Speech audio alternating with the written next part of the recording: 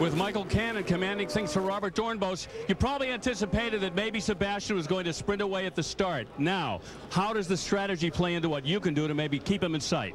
Well, I don't think it was ever his strategy to try and run away.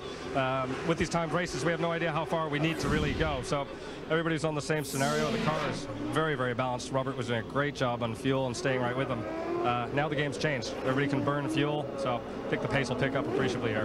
Might this be a race that's decided in the pits today? I think potentially more on the track. We'll wind up on pretty much the same strategy. Only difference is we've got red tires again. Sebastian's on blacks. Stay tuned. And they were very pleased with their pit stop a few moments ago. And he said, stay tuned.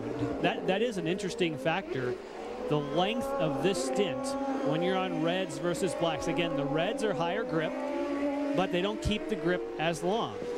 So Sebastian ran away somewhat the first few laps of the first stint, then started to back up to Doornbos. If this is a short stint, you want to have the reds. If it's a long stint, might be a disadvantage.